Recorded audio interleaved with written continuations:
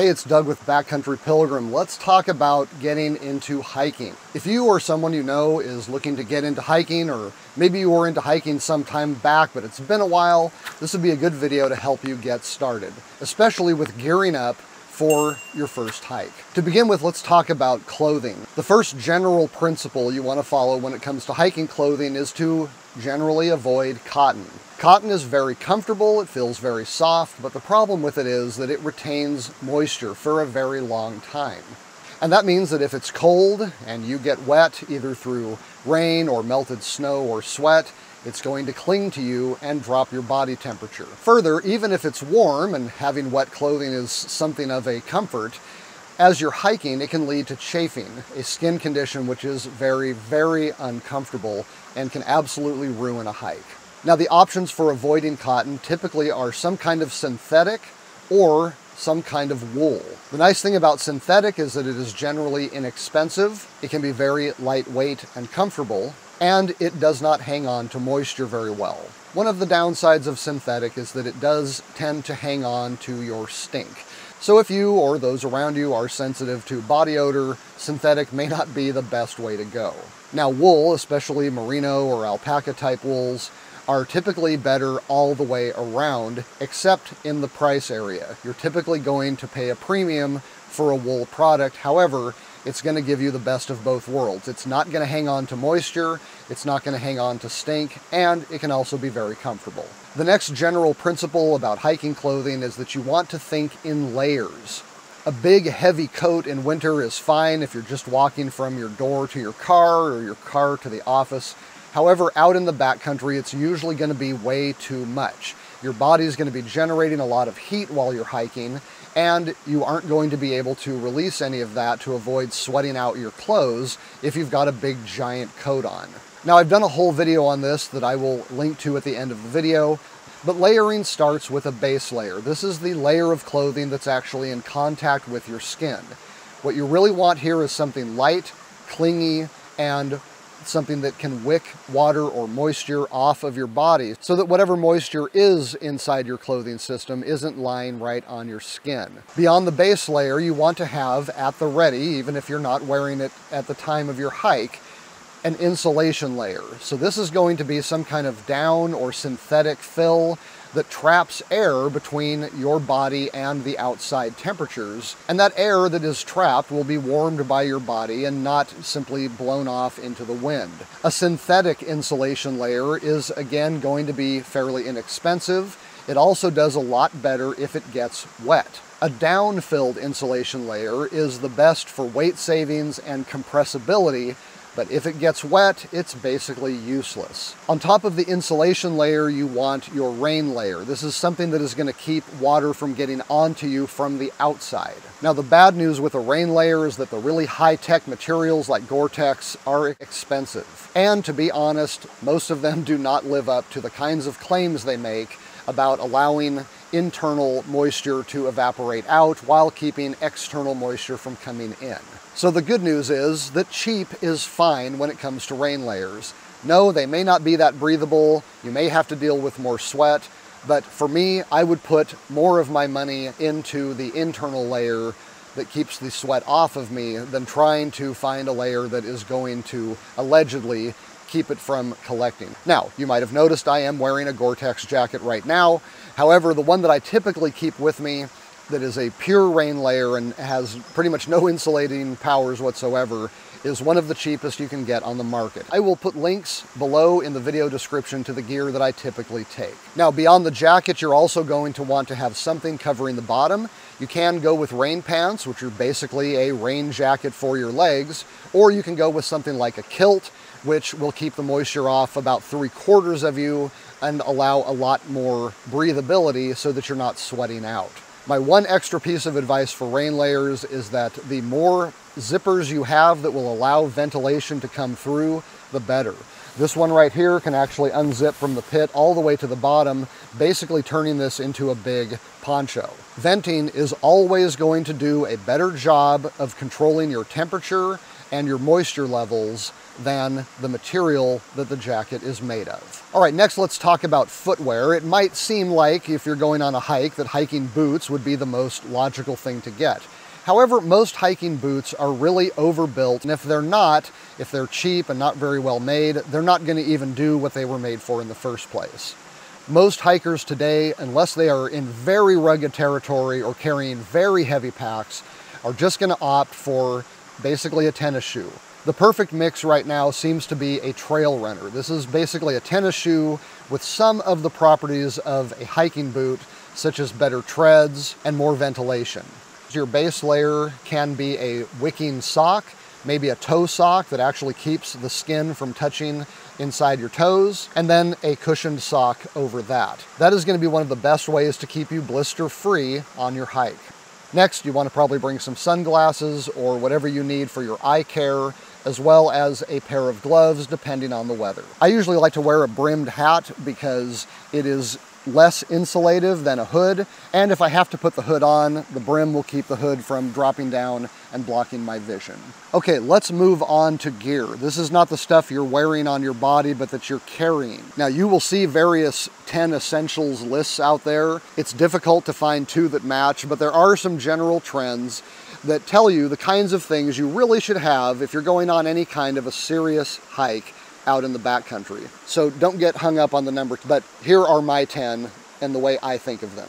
The first one is hydration. You're going to want to find some way to carry water or some kind of mixed drink with you into the backcountry. And whether that is a bladder that connects to your mouth with a hose that you carry in your backpack, or a bottle that you carry in a bottle carrier, that's going to be up to you. I also have a video on that I will link to below.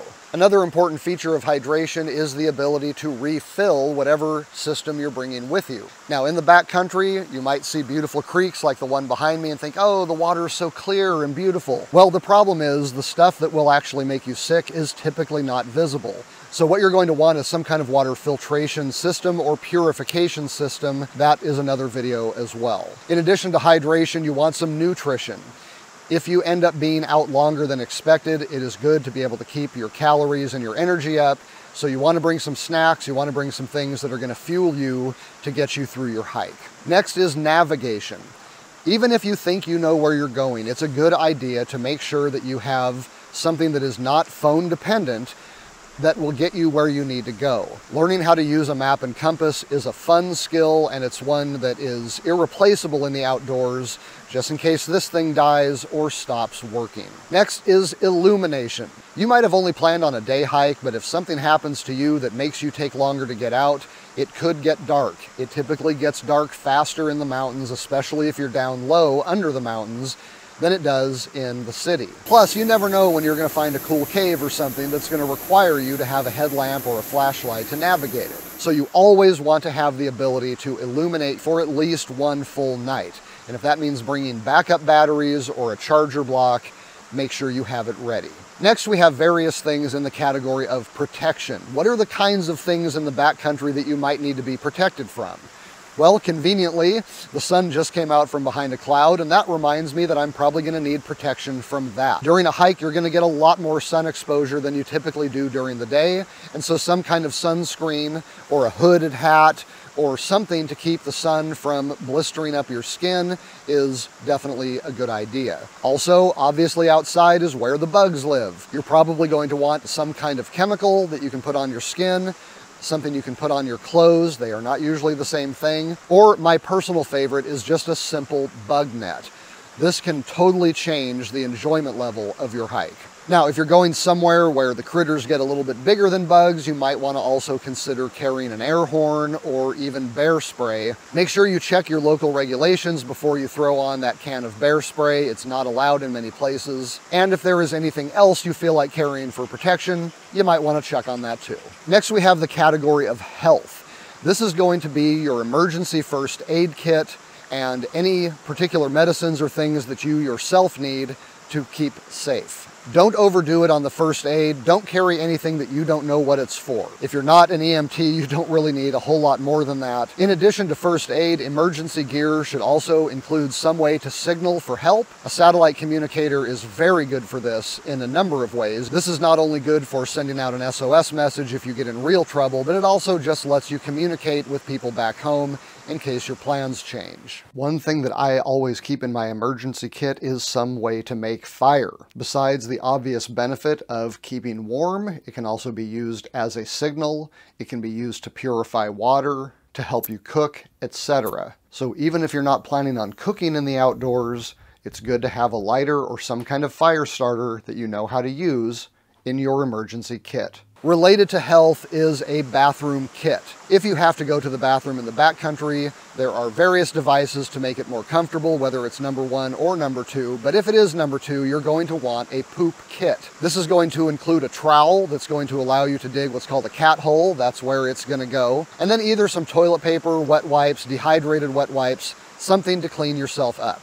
You also carry a good solid Ziploc bag because everything but your poop should be being packed out with you. Now, pretty much every 10 essentials list that I have ever seen includes a knife. And whether that's a big old camp knife or just a little tiny pocket knife, a knife can be very useful in the backcountry, but do keep in mind, what are you actually going to use it for?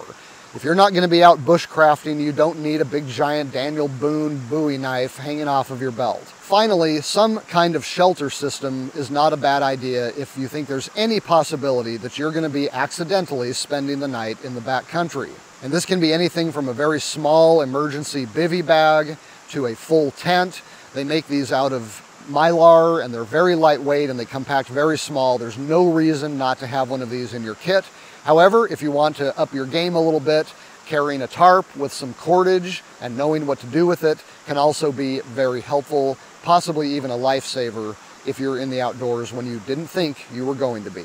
And that brings us to the essential of all essentials, the backpack, the thing you're going to carry this gear in. I saved backpack for last because until you know how much gear you're going to be bringing with you, you don't really know how big the backpack needs to be. Keep in mind that there are a couple of different ways that backpack sizes are spoken of. Typically, the backpack size has to do with how it relates to the size of your torso length. That's something you're going to want to know if you get into a more advanced backpack. However, for a simple day pack, what you really want to look at is volume. How much stuff can I fit in a pack? Typically, a day pack can be around 20 liters, maybe 30 in the winter if you've really got a lot of extra stuff you're carrying. You want to kind of go as lightweight as possible. Spend some time shopping packs, try them on, see what feels comfortable. Think about where you're going to pack everything and if it's going to go where you want it to go. Personally, I don't like a whole lot of additional pockets. However, I do prefer a lot of external storage so that I can get to things that I might need quickly right away without having to undo the whole pack to get to it. A comfortable backpack that carries gear where you want it carried can really make for a much more pleasant hiking experience. A couple of other items you might want to consider are trekking poles. Trekking poles are extendable, lightweight poles that help with balance, they help with moving yourself forward, they can help with creek crossings, setting up a tarp, knocking branches out of your way. They are very useful for any number of things, however, they do have to be carried. If you think you're going to use trekking poles, you might want to check and make sure that your backpack has a good place to put them for when you don't want them. Technology-wise, you're probably going to have your phone with you and some earbuds in case you want to listen to music or a book or something while you're hiking. Don't be one of those douchebags that brings a Bluetooth speaker on the trail. Nobody is out here to listen to your jams. Don't force them to. You also might want to think about bringing a charger block in case your batteries die. You might consider an ultralight umbrella, which is good for both rain and sun exposure. I would highly recommend a buff. I keep one of these with me on every hike. And you can also look at an ultralight sit pad or even a camp chair that will allow you to sit comfortably when you get where you're going so that you're not trying to find a rock or some muddy spot to sit down in that messes up your clothes or messes up your gear. Oh, and one more thing before I let you go. Keep in mind that the most important piece of gear on the trail is your mind. If you don't know how this gear works, if you don't understand some basics of being in the outdoors, it's not going to do you a lot of good and can even give you a false confidence that could get you into trouble. So my advice is to start with something easy, start with something you can't get in much trouble with, and just gradually work your way up before you start doing some big bomber hikes out in the backcountry. All right, well, that is the basics of gearing up for your first hike. I have links to videos in the description below on the gear that I use, and I've also got links to videos that go into a deeper dive into why you might want it. If this video has been helpful, why don't you give it a like and subscribe to Backcountry Pilgrim if you're into hiking, camping, backpacking, and the gear that goes with it, even if you're just getting into those things. And until next time, I'm Doug. Thank you for watching.